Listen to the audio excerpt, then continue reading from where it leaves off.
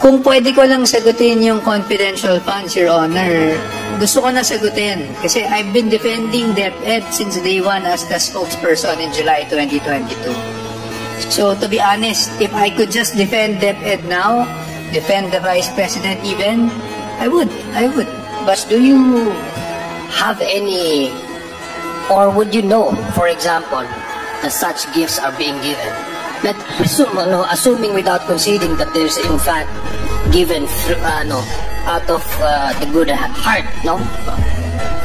Was there any point in time that you were made to also understand that this may be a regular process, that the Vice President is really giving out gifts to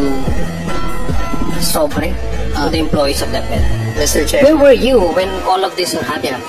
Mr. Chair, again, I'm under oath.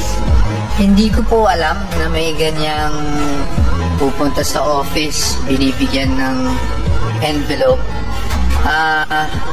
Perhaps I need to contextualize and give you an idea of the working relationship back in DepEd then.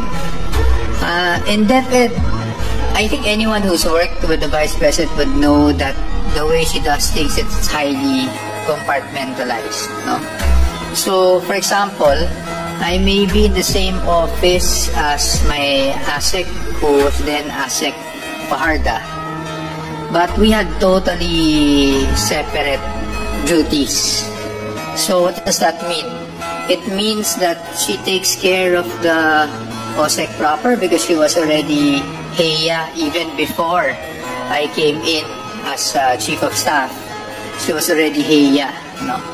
So when I came in as Chief of Staff, the duties that were assigned to me was basically the day-to-day of DepEd. So meaning I would hold cluster meetings with the USECs on a weekly basis.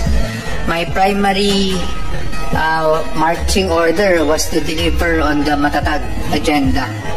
And perhaps, looking at it now, in a very direct manner, perhaps that's also why I was never really briefed on how confidential funds were being operationalized, on how, perhaps that's why even when I came in as Chief of Staff, I was not made STO or signatory or anything.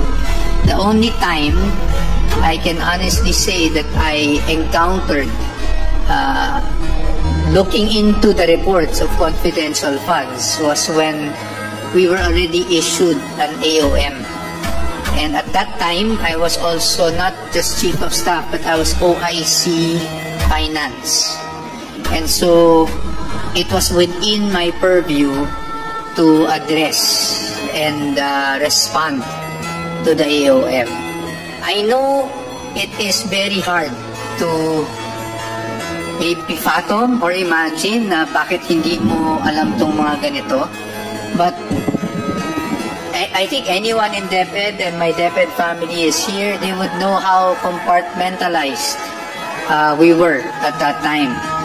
In fact, coming into these congressional hearings, and to be very honest with you, sir, Mr. Chair, kung pwede ko lang sagutin yung confidential funds, Your Honor, gusto ko na sagutin. Kasi I've been defending DepEd since day one as the spokesperson in July 2022.